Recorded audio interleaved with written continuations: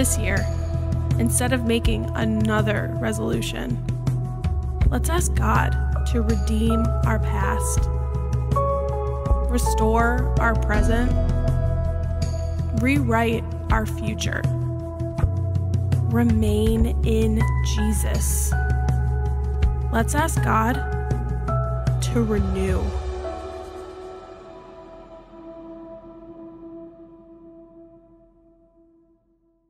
This morning, we're going to talk about this idea of your future.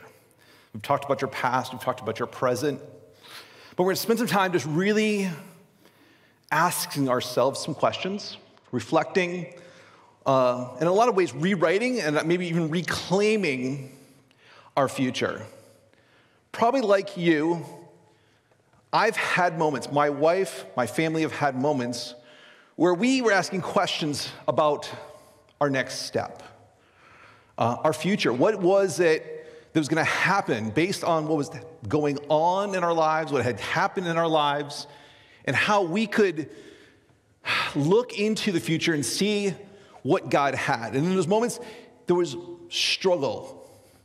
There was hopelessness. There was moments of unsure what was going to happen. And I'm going to share 3 of those moments with you this morning as we look also into God's word, and we also look at 3 key words when it comes to rewriting and reclaiming the future that God has for you.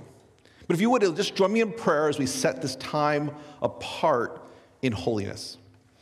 God, we thank you for these moments. We can get into your word and find holiness and hope and a heart for you.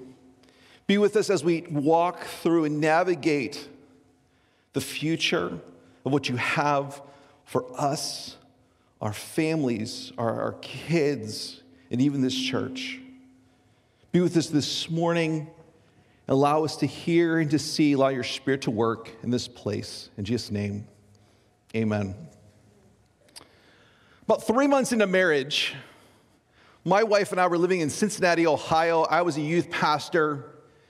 Long story made very, very short. There's an amazing moment in our lives, but God allowed us to move from Cincinnati, Ohio to the deep south of Louisiana to take a church as a youth pastor. 17 hours away from her family, 24 hours away from my family driving. We were on an adventure. We had bright ideas and we had some cool things, and God had done some amazing things to get us to that moment. And so now we are in this youth ministry in southern Louisiana. We're understanding, we're getting to kind of get to know the culture.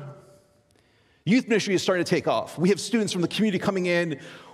We're seeing what God had laid out for us, what we felt, what we knew, what we believed, what our plan was. About 6 months into us moving there, we were living in the church parsonage. We got a knock on the door. We opened the door. It was kind of late evening. There was a senior pastor.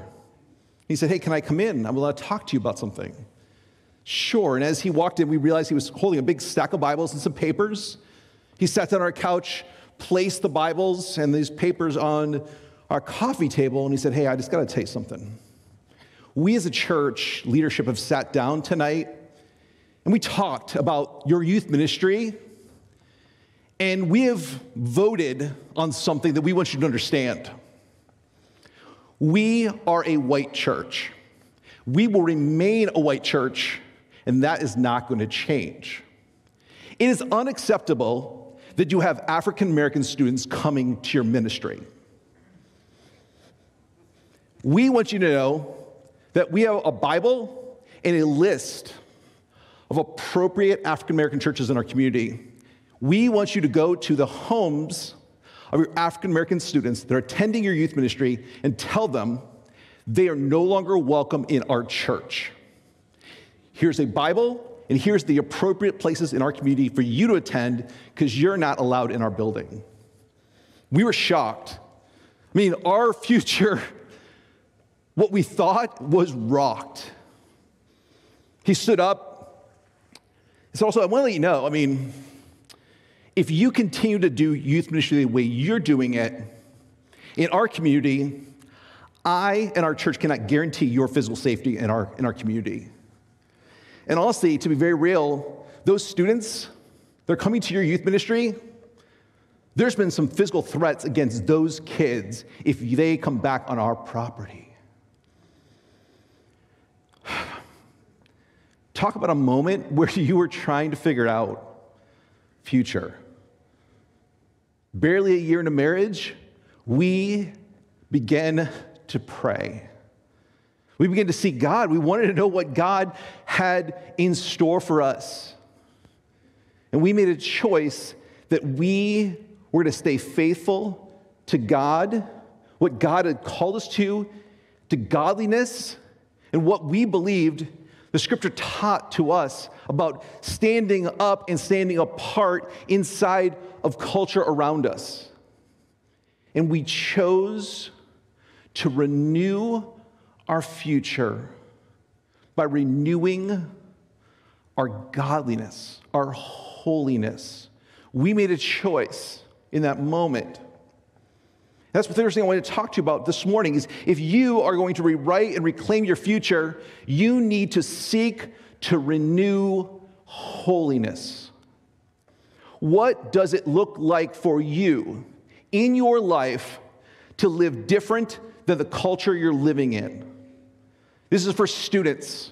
This is for parents. This is for grandparents. This is for anyone in the room. If you want to see God show up in your future, it starts with you renewing your relationship with God and seeking holiness. We lived this difficult journey in our time at that church, but we chose to live in holiness. We really believe with our heart that God had placed us there for a reason. And I can tell you a lot more of that story some other time. God worked through our time there and continues to work in that church 20 plus years later. Not because of anything we did, but because of how God set us apart. Hopefully, it set a pattern of holiness in that place. So first thing is renewed holiness. I want to share one passage with you. It's in 1 Peter 1, 13 to 15.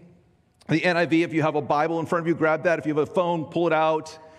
But I just want to share with you a verse that God has laid on my heart this week about renewed holiness. It says this, therefore, with minds that are alert and sober, set your hope on the grace brought to you when Jesus Christ was revealed at his coming. Therefore, with minds, some versions use the word prepare.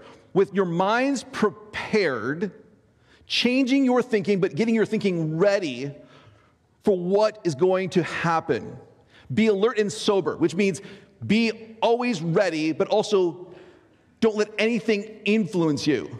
Don't be under the influence of anything else. Soberness is the opposite of letting something influence you. You're driving under the influence. You're doing something under the influence. What is influencing you?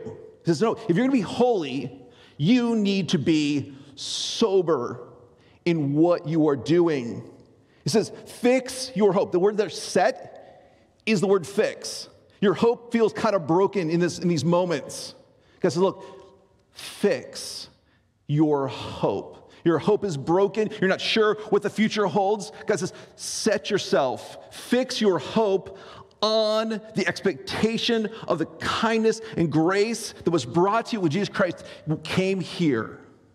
Your holiness is not about you. It's about your expectations, your focus on the person of Jesus Christ.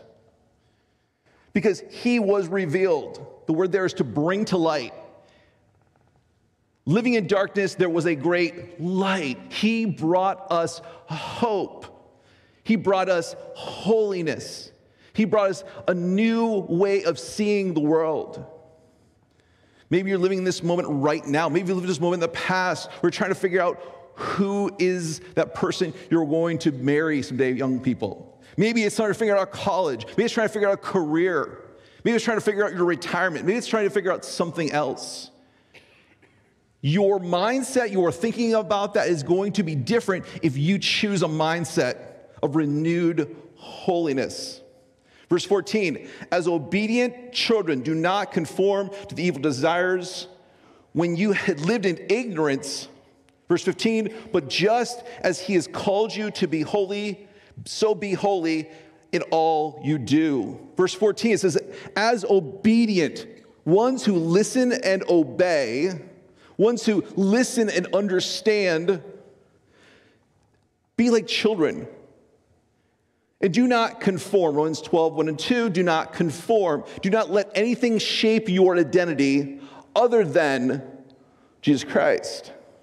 Because the evil desires, the lusts around you, think about lust more sexually, but it's anything that you focus your desire on. Purity is a whole life thing. It's not just one particular area. That you've lived in ignorance. The Greek word there is actually this cool word that we get the word agnostic. Don't live like an agnostic. Don't live in the way you used to live. Knowing that maybe there's a possibility of a God, but I'm not going to live like there is a God. That's what agnostic is. It's saying, yeah, maybe there's an opportunity, but no, I'm going to live differently. That's ignorant. That's the word here, is the word we get, agnostic. He says, no, you need to live like you know who the model of your life is. And he goes on, just as he has called you to be holy, the word there is to be set apart, to be different in all you do. Renewed holiness is an understanding that you need to stand up in the midst of a culture that doesn't really live that way and say, you know what? I have a future based on not those things, but on Christ and his promise for me. We live in these moments, these tension moments, then when we're trying to figure out what God has for our future. In the moment in our lives, we chose to live different. We chose to go back to the hope and the holiness of our lives. No, we're not going to live with any other influence. We're going to claim a future that's written and reclaimed in a lifestyle of holiness. If you want to see Christ in your life, if you want to see God's presence and guidance in your future, it starts with a lifestyle of holiness, of godliness. So often we can think of other things like, maybe if I do this and I do this, maybe I cheat here in my business, maybe I can get a better future here. Well, if I do this and I do that, maybe I can get away with this in my grades. Maybe I can get a better college scholarship because I got to do that. Maybe I can do these things and maybe I can get ahead of somebody else and find my future that way. And God says, no, don't have your future in unholiness. Have your future in me and in a different way of living and doing life. Put it up here on the screen. It says this: renewed holiness is renewed wholeness. Renewed holiness is renewed wholeness. Getting back to all of who you need to be and all you should be. Renewed holiness is renewed wholeness. About 4 years ago, I was working at a church in Philadelphia, and March came along, and a global pandemic struck our area. And honestly, our area was kind of hit hardest of the state of Pennsylvania first. And immediately, within a couple days, everything started shutting down, including our church. And I had just got to that church. I had not been there very, very long. And I got pulled into the office with my boss and a campus pastor and a few people. And they said, we hired you expecting financially we would be at a different place. We hired you for a position that we kind of weren't really quite ready for as a church, but we wanted to have you in this position.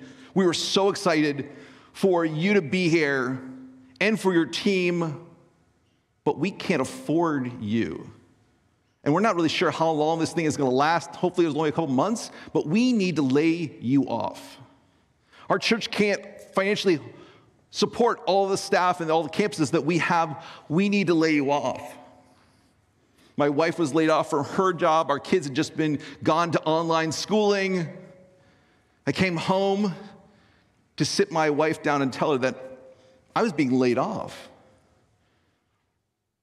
And then I had to sit down with our kids and say, I'm getting laid off.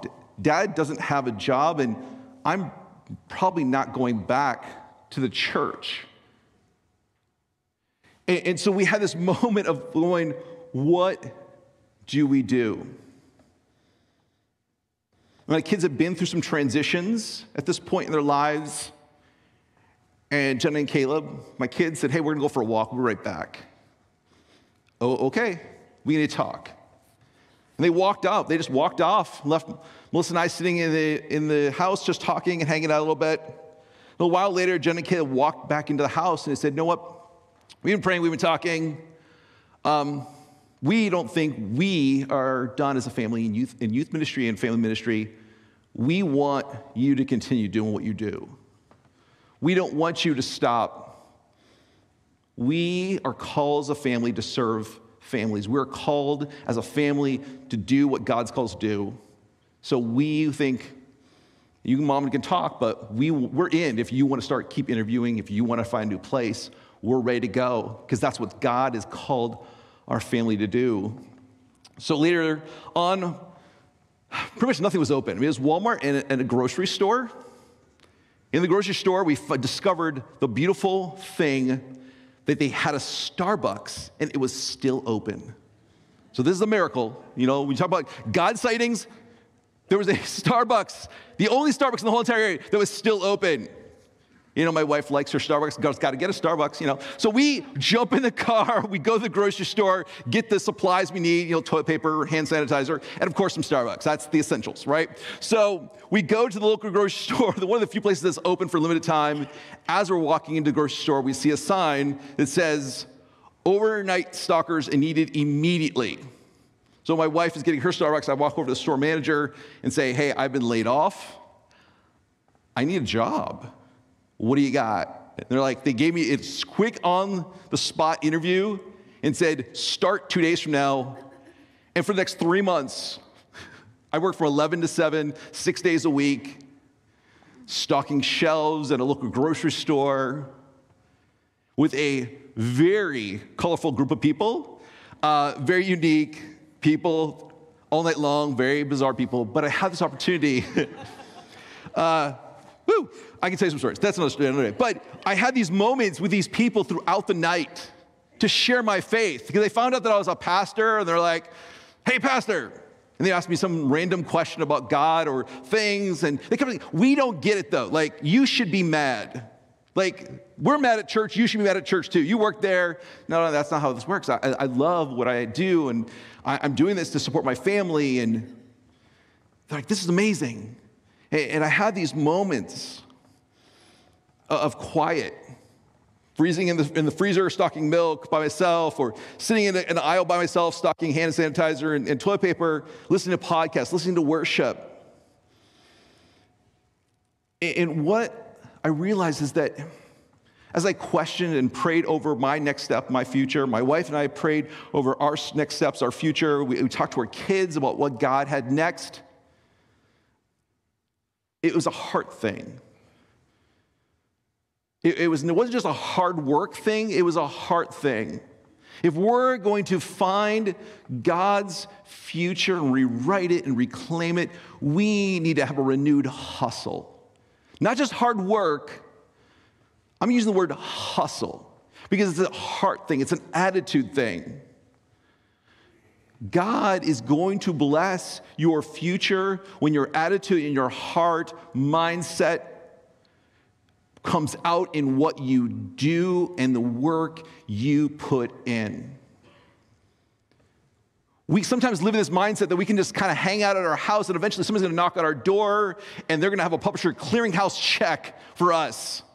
We're going to buy that scratcher and magically we're going to be a millionaire. For some young people, I'm going to live in my basement, play video games, be on Twitch, and someone's going to give me $1 million because I know how to be an influencer on TikTok. That's not God's calling our lives for your future. So for young people, I'm sorry to break your heart. You are never going to be a millionaire from doing TikTok and Twitch. For us who are older generation, the likelihood of you winning the lottery, not very much. So instead, God has called us to work, to put forth an attitude to make sure that our work and our actions are honoring to Him so that He can honor us with His future. Second verse I want to share with you is Colossians 3:23 and 24. Colossians 3:23 and 24. I love this verse. It says this, whatever you do, work as if with all of your heart, as working for the Lord, not for human masters. In context, this is written to a group of slaves, literally Roman slaves. And he's saying, hey, in this new way of doing Christian life, these slaves are getting saved. They're coming to Christ, but still living and working, honoring what they were called to do in their life. They were slaves. He says, even as a slave, you need to live this way with a heart and a hustle for life. He says, whatever you do, whatever work, the actions of your lives, do it with all of your breath and soul. Breath and soul. Live your life in a way that your hustle is seen by others, as it is knowing that you are not doing this for others, you are doing this for God. Your work, your hustle. But what it does, it comes out in a witness to the people who are your human masters. In this case, for them, they literally were looking at slave masters. He says, whoever that is, that you feel like some of us are slaving away. God says, no, you're not doing this for them. You're doing it for me. Your testimony is your hard work, your heart, your attitude. Since you know you're being shaped, that you'll receive an inheritance. He's talking to slaves. He's saying, look, you're living in this household. You're not part of that family, but you're working for them. But understand, if you work as if to me, you are part of my family. The inheritance, the reward that you will see in the future is about me owning you as my son and my daughter.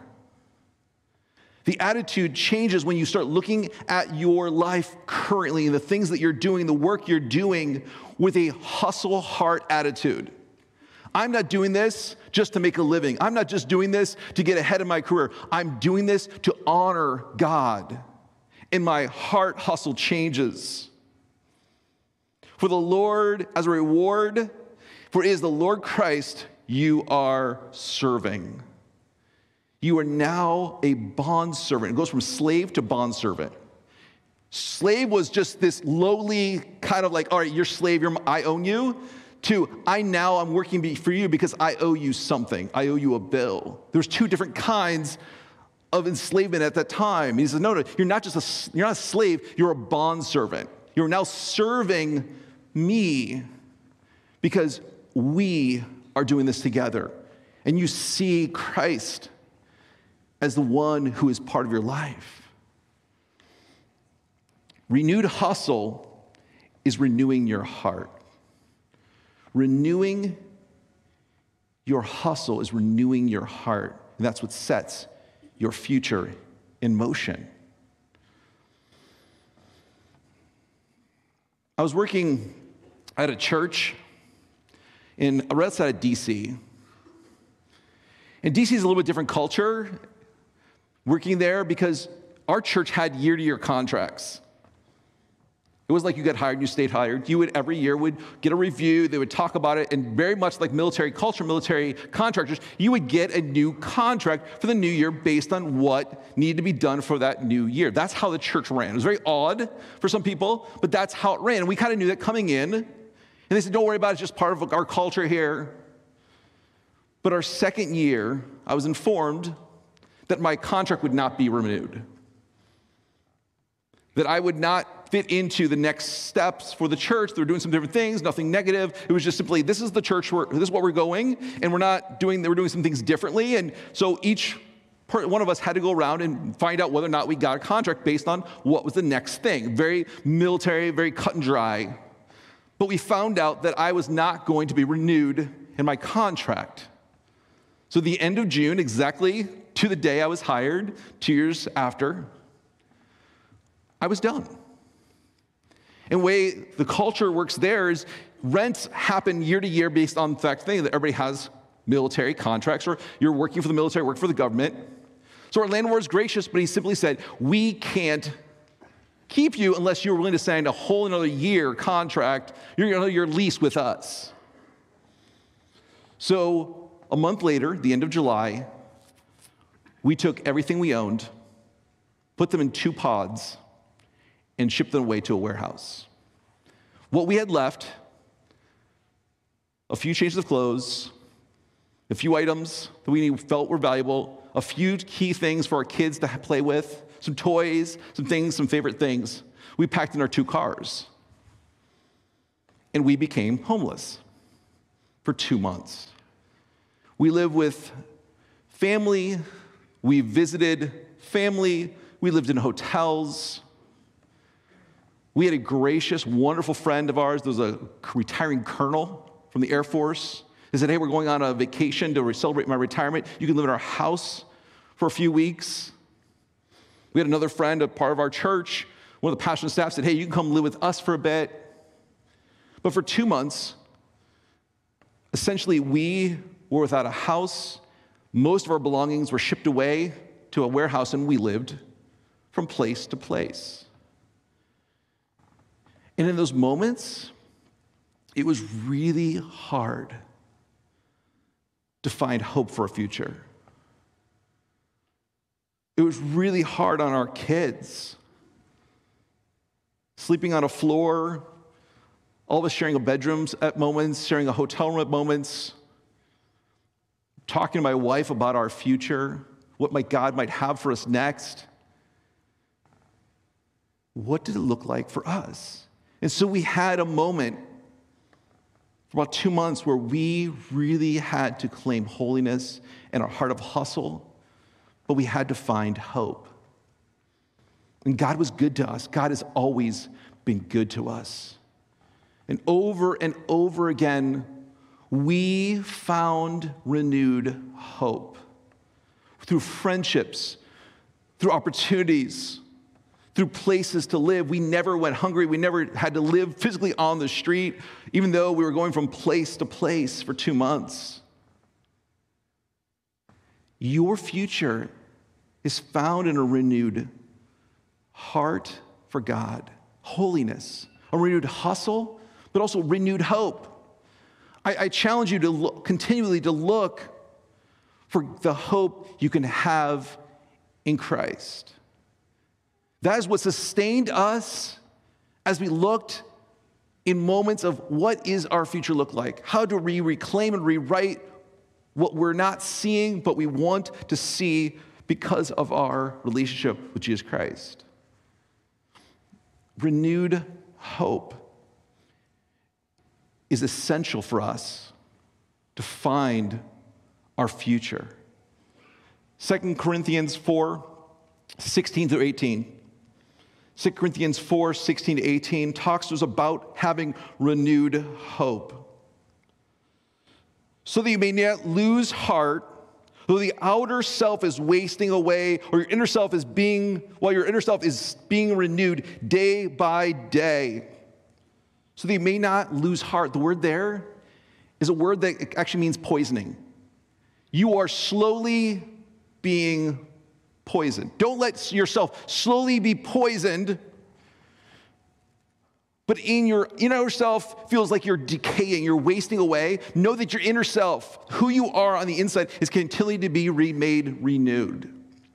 You are being renewed in those moments when your mind, your heart, your hope, Your holiness feels like it's being poisoned. Return back to the inner hope you have, even though outside feels like you're getting beat up. Feels like this is hopelessness. No, find your hope day by day. It literally means sunset to sunrise. Every day, every sunrise to sunset, find hope. That's the literal best way to translate what is being written. For the light, momentary inflictions being pressed down. You have a little bit of light pressure. You're feeling like you're being pressed down. I can't do this. I'm not sure if I can do it anymore. You feel that light pressure of what am I going to do? What does my future look like? Is preparing us for the eternal weight of glory beyond comparison. The light weight versus the heaviness of eternity. The word there is a Greek word that actually we get the word barometric pressure, or barometric from. You feel a little light pressure, don't worry about it, because all of eternity is around you, like a barometer, like the barometric pressure of your world. That is heaven. The hope of heaven saturates everything around you. Those light little moments of pressure are nothing compared to all of the glory of heaven wrapped around you, like a barometer of pressure around you. This is the weight of heaven. It lifts us. It gives us hope so that you may see this the glory, the thinking and appearing beyond, which means to throw something. How far can you throw your hope? It's nothing compared to the comparison. The word there is ballistic. You throw it a little bit, or there is a power to come as we look, contemplate, not the things that are seen, but the things that are unseen. For the things that are seen are transient, temporary, but the things that are unseen are eternal. It is the timeline of infinity. Your hope is not found in earthly things. It's found in the hope of heaven. When Christ talked about the kingdom of heaven, he was not talking about heaven above. He was talking about our life today that comes in every single day. We live in the hope of heaven every single day. We have the opportunities to rewrite and reclaim our future by renewed hope in a renewing of our understanding of heaven. We have the opportunities to see our future through our holiness, through our attitude of heart and hustle, but also to see it through our hope. We have hope that goes beyond the earthly things that are happening to us right now. We have hope that goes far beyond the light little pressures. We have hope that surrounds us, that weighs us down with glory, that takes over our lives. I put this up on the screen just so you can see and understand this. It says this: the holiness and hustle of our earthly lives comes as we look forward in hope for our future eternity in heaven. We have the opportunity to reclaim our future. We have an opportunity to reset our future. We have an opportunity to rewrite our lives. The holiness and hustle of our earthly lives comes as we look forward in hope for our future eternity in heaven. I'm not sure what is going on in your individual lives, in your lives with your marriage, your lives with your kids, the lives you look to the future of your career. For young people in the room, as you look to the next step in your school, whether it be high school, college, graduating from college and going into a career, I want to give you hope that God has you and he knows the plans he has for you. Your opportunity is to turn to him in holiness, to give your whole heart to him, and to live with hope in him. We have hope. Christ gives us hope for our lives, hope for our relationships, hope for what we have next. And it's never going to change.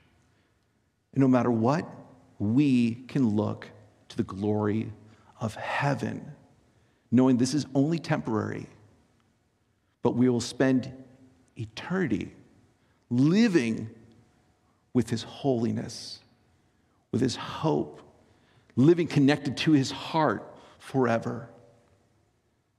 Let's pray. God, we claim our earthly holiness and hustle right now. The things that we're going through allow us to take and live lives earthly, day in and day out, sunrise to sunset in holiness. Allow us to live every day, giving our absolute best to you, working because you are our God. But God, allow us to continue to keep our eyes not on earthly things, but on heaven above, that we have hope for glory in heaven with you. Renew our past, renew our present, renew our view of the future. Be with us as we reflect on you in communion. Be with us as we worship you and adore you, because you have given us this life beyond compare. In Jesus' name, amen.